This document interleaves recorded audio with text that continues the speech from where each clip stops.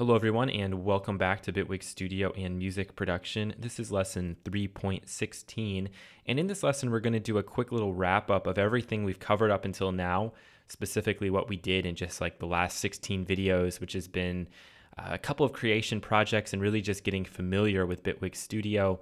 And then at the end of this lesson, we're going to just kind of talk about where we're going. So this is going to be a totally text-based lesson, but it's very important that we understand why it is we're doing what we're doing and why we're going in the order that we're going in to cover things. I know how easy it is to kind of open up a software for the first time and see all the effects and see all the instruments and see all the devices and just want to get in there and get going. But you realize pretty quickly that you don't know where to go. And so you kind of sit there and you just open up things and kind of randomly turn knobs or turn faders, and the results are completely incoherent and not very logical. And I'm trying to do is make all these processes logical to some degree. And once they become logical, at that point, it's okay to go and to turn those knobs and to turn those faders and to just go a little bit crazy. But I'm a firm believer that understanding sort of the principles behind these larger concepts, behind the larger production as a whole, will help you out quite a bit down the road. So right now, all we really have done inside of Bitwig Studio is scratch the surface. We've opened it up, we've learned how to navigate, we've honestly touched on every single panel, every single view. We've looked at different ways to mess with automation.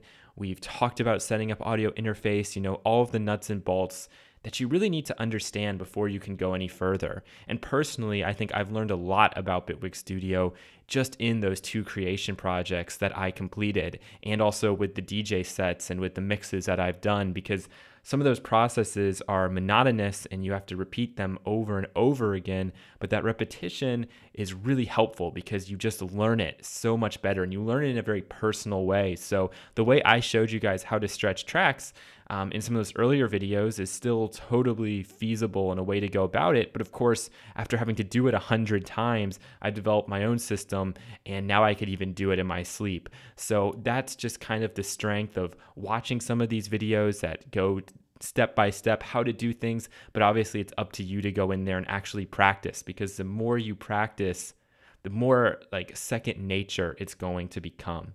So let's talk about our creation project 1 and 2. First bullet point here, less is more, and then keep it simple.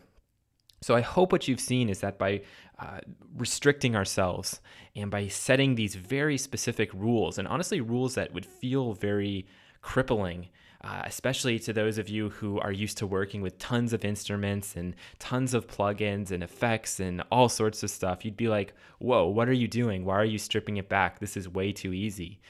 Quite the contrary, in my opinion, because once you really limit yourself, you're forced to think a little more creatively, you're forced to go outside of the box. And by doing that, you come up with these really interesting compositions that you would never come up with if you were stuck just working with presets and, having to make the decision about what instrument to use, as opposed to saying, okay, this is the only thing I have access to.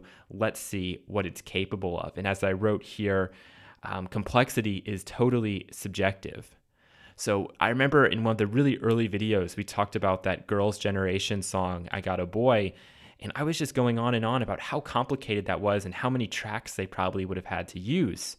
I'd be really interested to see that actual project, which was probably made in Pro Tools, because I'd love to know, how many plugins were they using? How many different instruments did they use? Or did they just stick to like one synthesizer and have to make 100 patches? I mean, that track is really, really complex in my opinion, but after going through and making my first couple of tracks, I would say they are just as complex, only they're complex in a different sort of way. So just because you use 30 different instruments, 30 plugins, 10 pieces of hardware, it doesn't mean your music is any more complex than somebody who just is using one instrument, one device, or one set of parameters creatively. And here's kind of the big overarching lesson of everything we've done in the past, 5 or 6 videos. Learn what a parameter is meant to do, and then experiment with it to find out just how much it can do. And a great example is the stretch parameter, which I have used and abused in my last 2 projects. So I'd bring in a normal sounding didgeridoo, which is actually true. If you guys watch the video, I did use a didgeridoo sample. I wasn't just saying it for comedic value. And then I would drop in a bunch of stretch markers, or I'd scale it times 2 or subtract by 2 or change the tempo and push it and bend it and mangle it and adjust the pitch and all those other sorts of things, and come up with these really unique sort of sonic sounds coming from an acoustic instrument. Really something that is so hard for a lot of us to wrap our heads around, because there's no equivalent to the sounds I came up with in the real world. These are only things you could come up with using the stretch parameter, or maybe some really complex like granular synthesis, but we didn't even have to do that to get those sounds, and I think that's really, really cool. So remember, our goal, at least in this section, is to create. The aesthetic outcome is totally irrelevant right now. Doesn't matter if you hate the track, or your buddy hates the track, or your mom hates the track. It's all about creating. It's all about opening up the project and making something that lasts a certain duration of time, that's completely yours and that's unique and original to you. And even if your goal is to be like a super legit music producer, you want to be the next Avicii or whatever, well, maybe you don't, because at this point, I'm not sure if he even makes his own sounds, or if he just kind of hires somebody and he's, the head of the dragon. I don't know. I'm not going to make any claims right now. But even if your goal is to be somebody who is in that sort of what we refer to as like the EDM producer role, these creation tasks are actually quite imperative and will help your development quite a bit. And it doesn't matter if you've been doing this for 3 years or for 2 months. When you ever open up a project and you work on it and you create something, that is helping you. And even though right now some of the tricks and some of the manipulations we've been doing to these samples may not seem like it's going to have a place for you, I can guarantee you in the future it probably will. The skills you learn from actually doing these projects goes well above and beyond anything I can show you inside of the program. So do your best to focus on the sounds you're creating and arranging, not just the technology behind them. In one of the first or second videos, I said, look, there's different types of people who go into this, and a big number get into it and then sort of get sucked in by the technology and never really escape that. So they might be a master at knowing all these different types of compressors that have existed throughout history, but if they sat down and actually made something, have they actually created?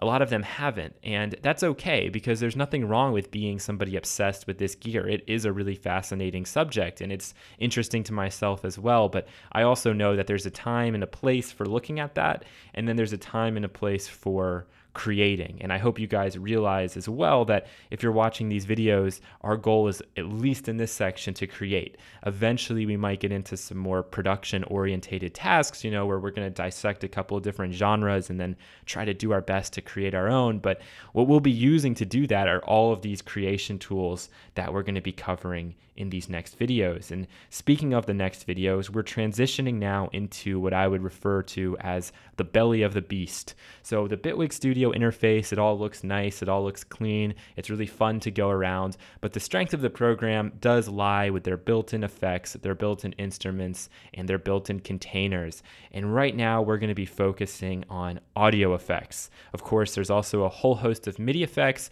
but we'll be getting into that further down the road. And again, I'm going to stress the exact same principles I did at the top.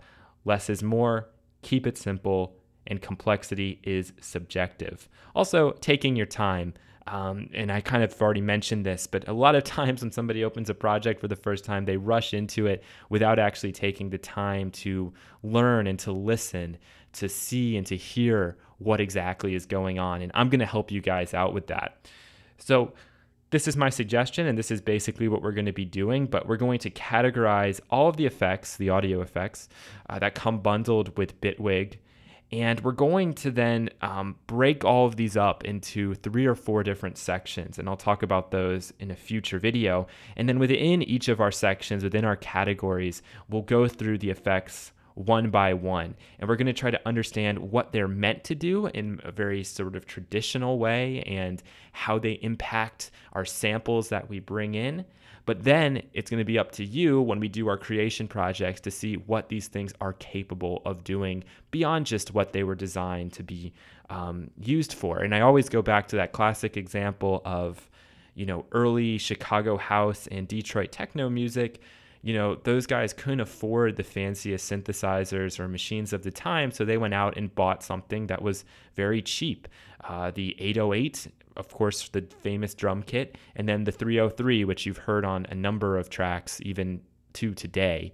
Of course, now those machines go for thousands and thousands of dollars, which why somebody would pay that today, I have no idea, because they're not doing anything new. They're just trying to replicate something from the past. But at the time, those guys were using those machines, and they just really were sitting and experimenting with them for a long time and came up with something that those machines were never intended to do.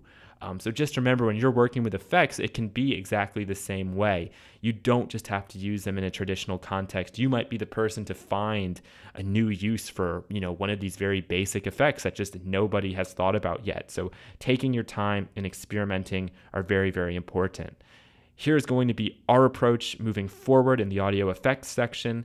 We will be breaking down all of our audio effects into 3 distinct categories. Within each category, we'll briefly look at and discuss maybe 1, sometimes 2, maybe 3 effects at any given time. And after that discussion, you will be tasked with a creation project. And for the most part, they're all going to be the same. It's going to be take 3 samples and this effect and see what you can come up with. And automation is, of course, fair game. All of the parameters that we've already touched are fair game. Because like I've been saying before, all of this content is just meant to build on itself. And I hope that some of those connections are starting to occur for you guys, at least in your heads, if not with your ears and with your own work. And once we finish talking about all of the effects, we'll start to delve into these concepts of effects routing and really kind of audio routing as well. So sending effects to different channels to be processed, those sorts of things. We'll start to combine some of our effects, whether that's serially, so one effect after the other, or in parallel, meaning we're going to have a duplication of the original signal, and then each of those duplications will be affected differently. We'll go back and start talking more about spectral processing, which we did in an earlier video where we took our signal, we broke it up into 3 distinct bands on the frequency spectrum, and then processed all of those differently, or at least we could process those differently. And of course, if we're doing that, we're going to also have to talk about signal flow, which is just a fancy way of saying, how the audio is going from one place to another. So of course, if you're sending audio to some kind of effect, it has to go in one end and come out the other. And how does that work? And how does it work, especially in regards to having multiple effects going, whether in serial or in parallel? So I hope you guys are very excited about this. Really, my goal is just that you're starting to see the logic, right? We can't just open up the open up the software and start doing super complex stuff. It just doesn't make any sense, and it doesn't lend itself to creation. So again, we're stripping things back. We're keeping it very, very simple.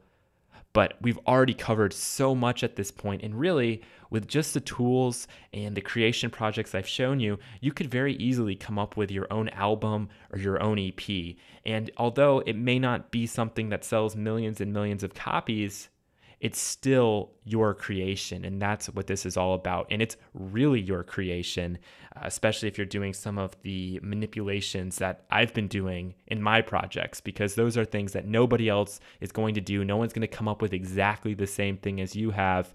And I don't know, for me, that's what makes all of this worth it. So strap in, because we are about to go headfirst into audio effects inside of Bitwig Studio. So thank you guys for watching, and you'll hear from me again in the next lesson.